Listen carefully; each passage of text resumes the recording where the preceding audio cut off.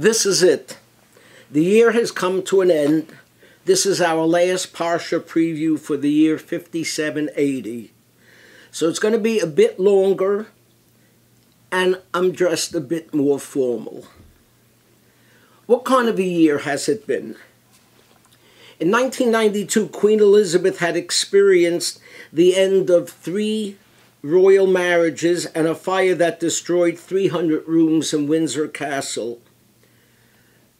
The Queen referred to that year as Annus Horribilis, a horrible year.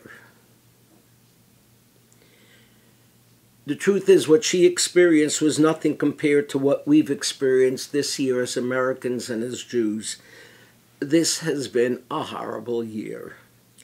Here in America, there are protests on the ground and fire in the sky. A pandemic racing across the country which has taken the lives of 200,000 Americans.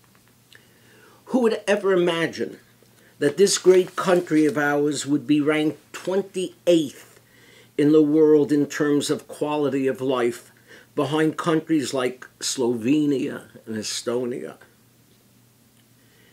Israel is ending the year with a complete lockdown because of the coronavirus. The great synagogue in Jerusalem is going to be closed for Rosh Hashanah. Israel's a country that's so divided that it required 3 elections in the last year and a half. And for us as American Jews, we stand divided over the question of who hates us more, the extreme right or the radical left. This has been a horrible year, no question about it. That's the bad news. The good news is Rosh Hashanah is here. And the whole idea of Rosh Hashanah represents great news for our future. Staying home as much as I have these last 6 months gave me plenty of time to read. 2 of the books I read that came out this year have a similar theme: what a great people we Jews are and how much we've contributed to civilization. There's this book, Genius and Anxiety, How Jews Changed the World, 1847 to 1947. And then came, just this month, Jonathan Sacks's newest book, Judaism's Life-Changing Ideas. When you read these books, it's really incredible how much Jews have contributed to civilization. But perhaps our greatest contribution is found in an oldie but goodie book called The Gifts of the Jews by the noted historian Thomas Cahill. According to Cahill, the Jews' greatest contribution came right from the beginning in biblical times, and it was a lesson about the cycle of life. What we taught the world is that there is no cycle. Ancient people believed in a cyclical world, a world in which everything just keeps repeating itself. No event is unique. Everything is just going to happen over and over again. Judaism alone differed. And our calendar indicates that. While others followed the sun, you know what King Solomon said? There's nothing new under the sun.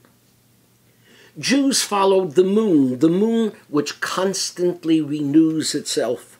Indeed, the word in Hebrew for month is chodesh, the same root as the word chadash, new.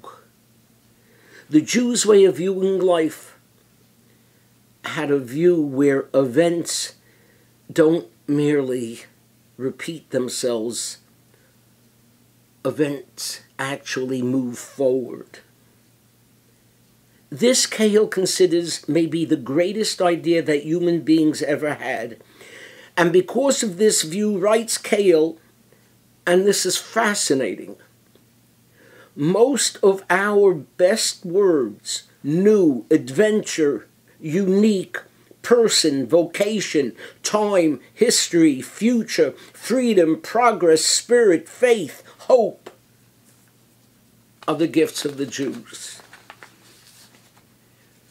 We are the people who gave the world the idea that a horrible year need not be repeated. We gave the world the message of hope.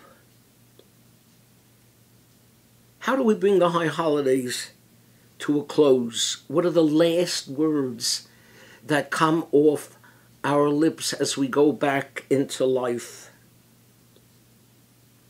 We say, next year in Jerusalem. Think of what it meant for our people to say that year after year, for nearly 2,000 years after Rome exiled us, Muslims murdered us, Spanish Jewry was expelled, and Christians tortured us.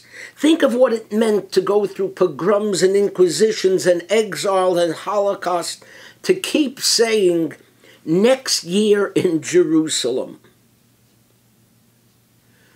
No other people did that.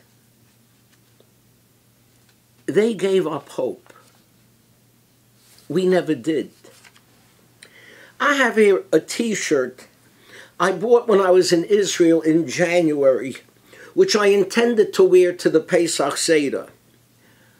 But that had to be canceled, and I would wear it for Rosh Hashanah, but after being home for 6 months, it doesn't fit. But you have to look at this. Every other ancient people, ancient Egypt gone, Philistines gone, Assyrian Empire, Babylonian Empire, Persian Empire, Greek Empire, Roman Empire, Byzantine Empire, Crusaders, Spanish Empire, Nazi Germany, Soviet Union. Gone. Every other ancient empire, after being defeated and exiled, lost hope. Not the Jews. So it's quite understandable why the national anthem of the state of Israel is the Hatikva, which means hope.